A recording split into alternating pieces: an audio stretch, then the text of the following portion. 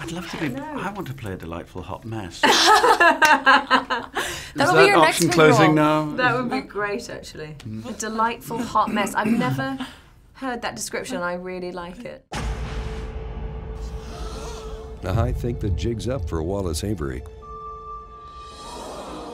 This once promising amateur can't handle the big time. And I hear he can't get his life together either. Hello there, April. You know what's so sad about it? He was kind of great once. Arthur. I'm Arthur J. Newman. Hey, I'm Arthur Newman. I'm Arthur Newman. Hey there, it's Arthur Newman. Arthur, what's your story? I'm a golf pro. You're no Tiger Woods.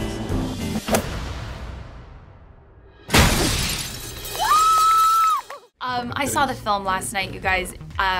I was blown away by it. There were so many unexpected kind of plot twists and turns that I didn't really see coming. I mean, for one, you start out a delightful hot mess in this, you know, arrested situation, and I loved the Russian escort sort of simulation scene.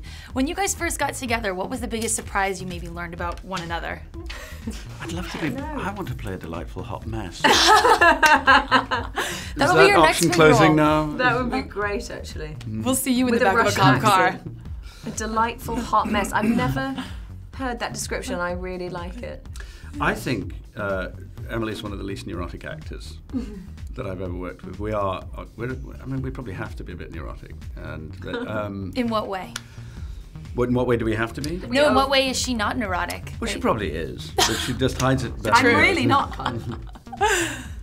When you're neurotic, basically, the fear of everything means that you kind of, a good idea comes along, you interrogate it, you're not sure, you weigh up your options, you are frightened to try things out, and I never felt that from her. I felt it was just, everything was worth a try.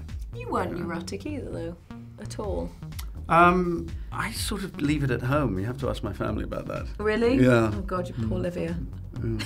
She gets it at home. I feel like with your characters, though, usually people are quite, I mean, you guys are obviously quite opposite from the characters you played in this film. How is he not neurotic maybe to you? Or what were you surprised to learn about Colin when you started working together? I mean, really, I think that, you know, I think both of us had to take quite a risk playing these roles, you know, and it's quite intimidating for us to take on American accents and all of that stuff. But I feel like, for the record. Didn't hear it at all. I mean, I feel like I was surprised, firstly, by Colin's ability just to dive in head first and not overthink anything. And I think that we worked really well together in that respect.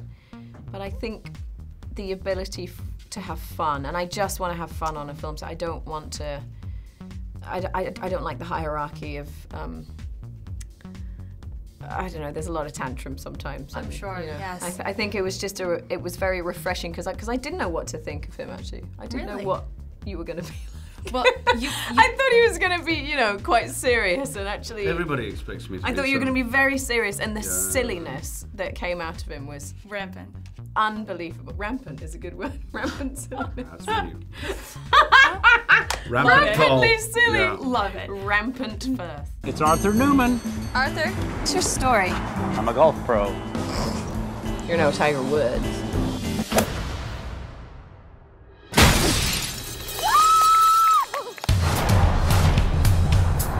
Where would you like me to take you?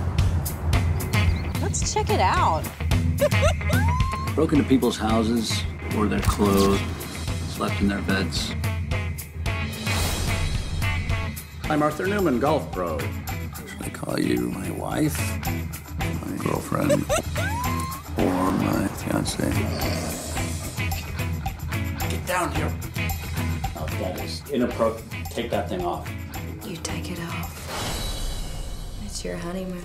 If you... Now, I have to imagine the theme of escapism is it rings pretty true for you guys. Hollywood, I know, can sometimes be a bit of a burden, and I'm sure when you go home at the end of the day, you're just happy to kind of shut the door and lead your peaceful life. What is the one aspect about Hollywood that you enjoy escaping from? I never leave the house. Is it true? Now I have to Increasingly. force him to come out for dinner. You know. Oh. Or we come round to you, which is always nice. Everyone has to come to me. Everyone has to come to it. Well, He's like a little hermit crab now. That's fair. I would imagine to a certain extent. Is there something about Hollywood you guys are just happy to escape from at the end of the day?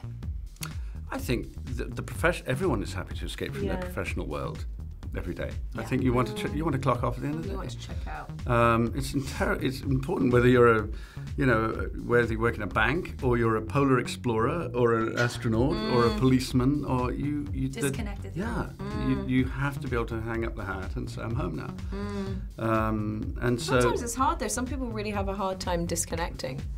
They do. Work. You know, I know my dad. You know, comes home and just.